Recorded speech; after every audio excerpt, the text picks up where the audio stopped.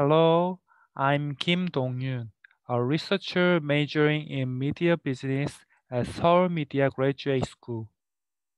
The topic I prepared is a comparative study of user experience by one-person media general YouTuber and virtual YouTuber.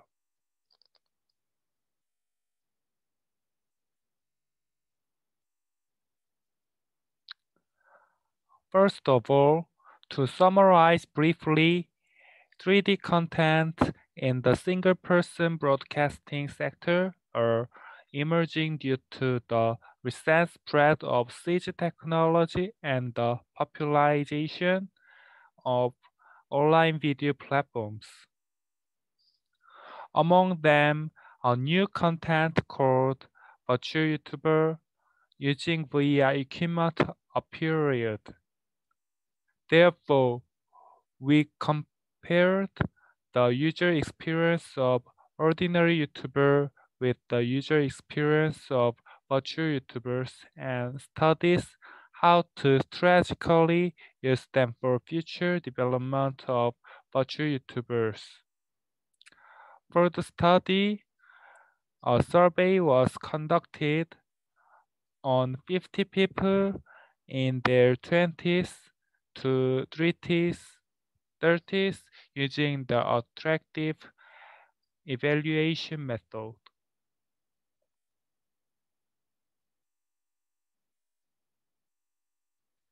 Let's look at the introduction. In the background of the study, the rapid development and prevalence of today's computer graphics technology has reduced the public's access to CG technology. In addition, as online video platforms such as Africa TV and YouTube have developed, anyone can easily distribute single-person broadcasting and video content.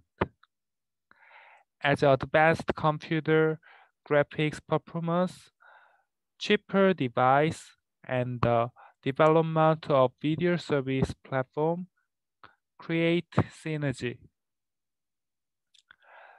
There are countless 3D content and service expressed in CG. Among them, a new type of video content area called virtual YouTuber using VR equipment. As the number of single-person broadcasting is increasing due to the recent increasing in the use of smart devices, we would like to compare the existing human-run general YouTuber and the emerging virtual avatar. Virtual YouTuber to see how the consumer's preference differs.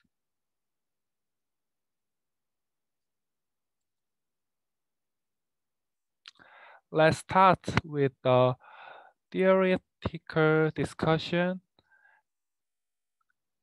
and talk about VR technology and one-person media research.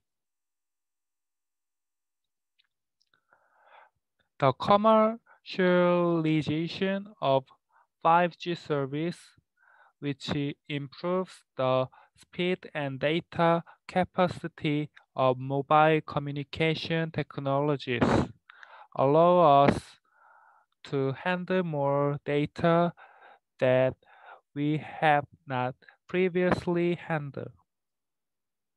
As the content industry related to VR technology has been revitalized, production is now expanding into fields such as games, movies, and sports by expanding its scope in the military, medical, and construction sectors in the past.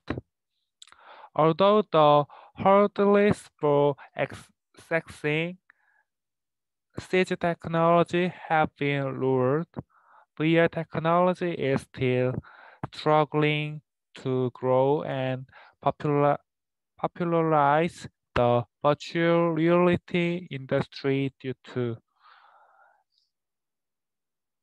inevitable wearing of HMD by users and the occurrence of running costs for unfamiliar media technologies. Nevertheless, Millennial and Generation Z, now called Generation MZ, are good at handling smartphone and are accustomed to video communication as they are generation who watch YouTube. It is noteworthy that they are a generation that can actively accommodate single-person media utilizing VR technology because they are born digital native and are active accepting new and unfamiliar media technologies.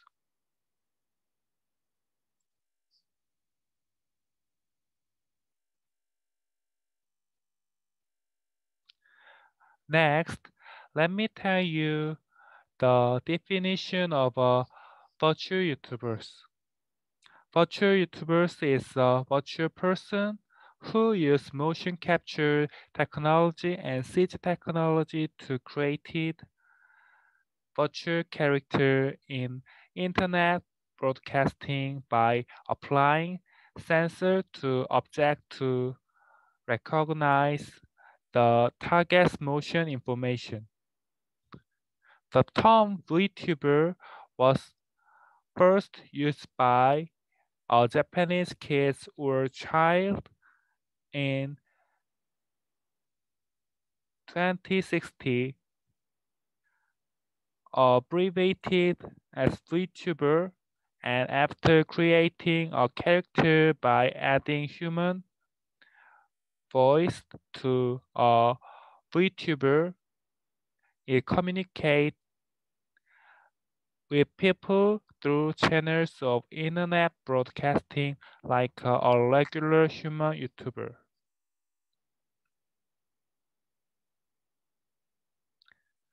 Here's an example of a virtual YouTuber. Through motion capture technology using VR equipment, virtual character expressed in 3D, not real people, have become streamer and the number of virtual YouTubers contents that broadcast on various topics is increasing. Currently, virtual YouTubers are global content creators in Japan, South Korea, and the United States, and mainly generate profit through advertising.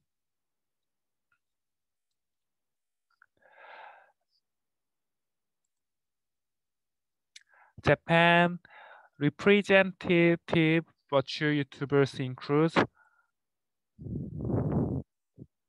Kizuna Ai, Kaguya Luna, Mirai Akari, former Brain Girl Shiro, and Nekomiya Hinata, while Korean's representative virtual YouTubers include Seiya and Shubu. In particular, virtual YouTubers are meaningful in that they have discovered new content market by being used in TV production, music broadcasting, and mobile games. As a result, several companies are striving to enter the new video content market by developing virtual YouTubers. Among the case of virtual YouTubers in Korea, game episode also showed the possibility of being a star character of virtual YouTubers by increasing the usage of games while serving music and video through personal internet broadcasting, YouTube, and affiliate through the Elsta project. In addition, Sea's YouTube channel, Sea Story, had 6,008,500 subscribers as of October 4, 2020, while Shubu's YouTube's channel Shubu had 7,004,200 subscribers as of October 4, 2020. Virtual YouTuber contents using start character are receiving enthusiastic response from consumers in the MZ generation. Thematic characters IPs are familiar to the MZ generation who consumed content today and seem to have a potential to expand as VR video content using character star system business models.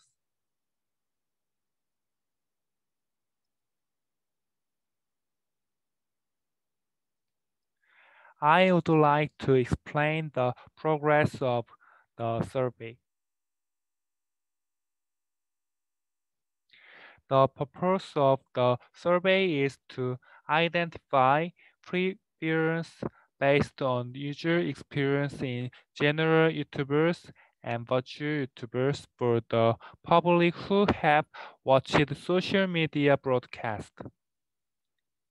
A total of 50 people uh, participated in the survey, and those in their 20s and 30s participated in the survey. The 9 media outlets of YouTube, Africa TV, Twitch, Instagram, Facebook, TikTok, Twitter,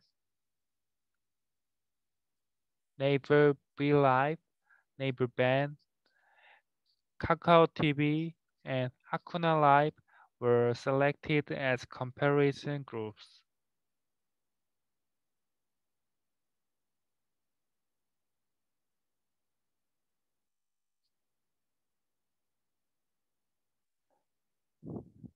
Using the attractive evaluation methodology shown in the table, attractive provides usability evaluation tools for interactive products and service, and is divided into 4 categories.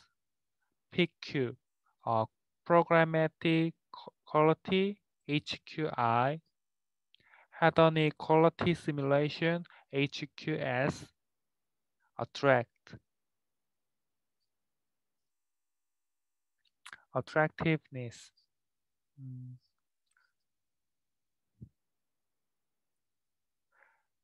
Ease of use,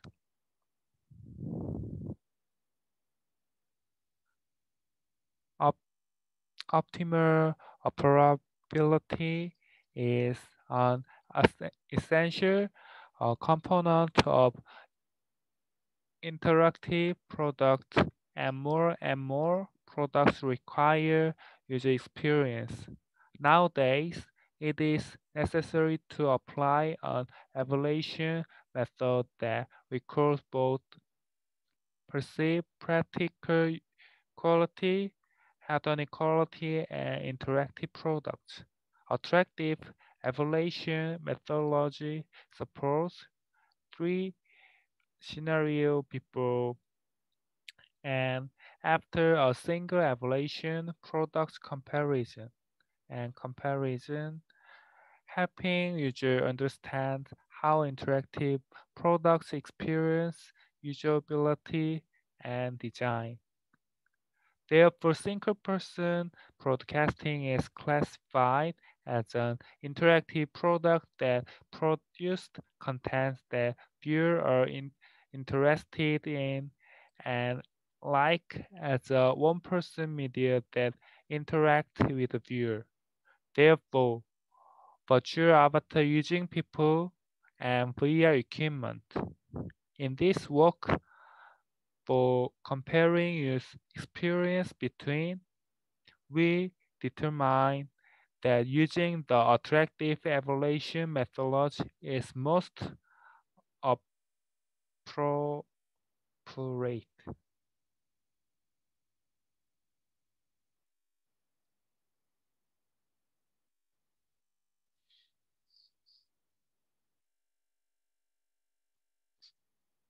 In order to compare the usability of video content between regular YouTubers and virtual YouTubers, data was collected using Google surveys for people who have watched social media videos. Participants in the experiment were surveyed on 50 people in their 20s and 30s as shown in table.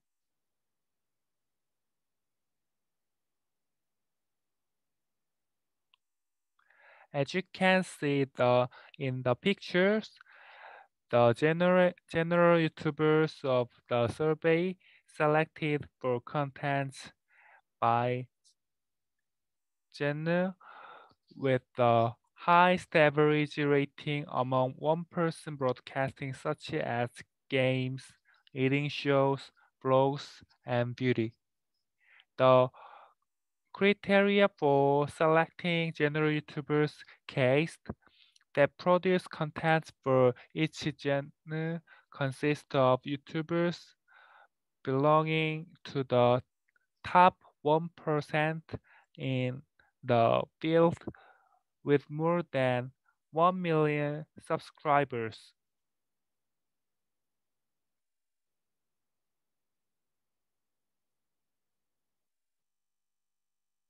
Similarly, the virtual YouTubers of the survey selected the four channels with the highest average rating among single-person broadcasting, including using virtual avatars.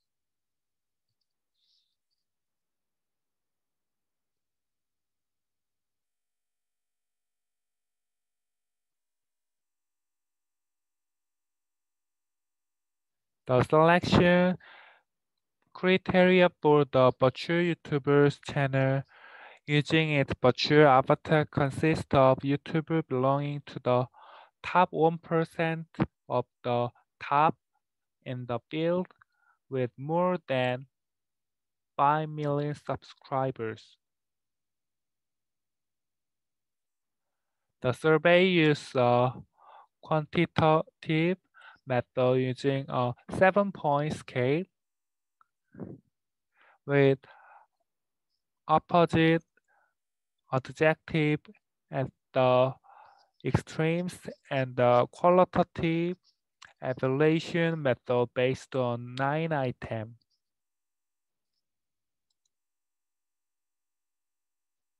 Let me explain the conclusion. In this work, the viewer experience of content from regular YouTubers and virtual YouTubers was analyzed using the attractive evaluation method. The attractive analysis first show that regular YouTubers are more satisfied with practicality. 1.17, including evaluation items such as practical, and manageable than regular YouTubers, are more professional than regular YouTubers. The attractive portfolio evaluation showed that the identity and irritation result of the general YouTuber were 1.33 points under the confidence range of 0.05, 1.51 points under the confidence range of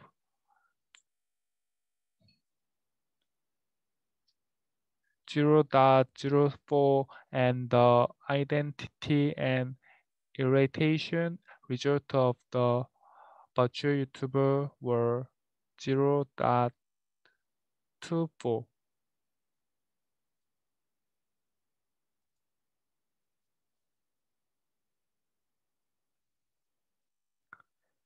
Attractive detail item assignment by regular YouTuber and virtual YouTuber shows that the average YouTuber score more detailed than the practical item of practically than the average YouTubers. Taken together, there were conflicting responses that virtual YouTubers were not simple and difficult to deal with, as opposed to the response that they were technical in the attractives practicality category compared to regular YouTubers. The reason for this seems to be that VR technology is easily accessed through apps such as any emoji functions on iPhone X or Galaxy 9 or higher. Neighbor Show Snow, Neighbor Gepetto, and Facebook avatar making function. The result of this study compare and analyze the difference between the existing general YouTuber content viewing experience and the virtual YouTuber's content viewing experience as the VR market continued to grow, and it is expected to find what factor should be strategically used in the future. However, for Korean in their 20s and 30s, virtual YouTubers are not as familiar as regular YouTubers and do not seem to be very attractive. Virtual YouTubers are thought to be different depending on their experience and preference for animation since they started with VR animation. Therefore, further research of what cultural characteristics are reflected by nationality, such as comparing the preference of Korean as Japanese virtual YouTuber content, is needed in the future research. Furthermore, additional age-specific analysis studies should be conducted in parallel to those in their teens, 40s, 50s, and 60s by increasing the age group. In addition, qualitative research is needed to supplement the interviews.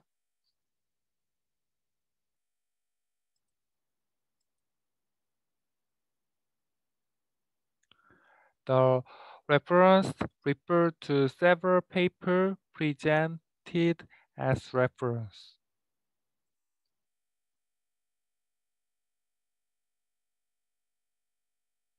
Thank you for your attention.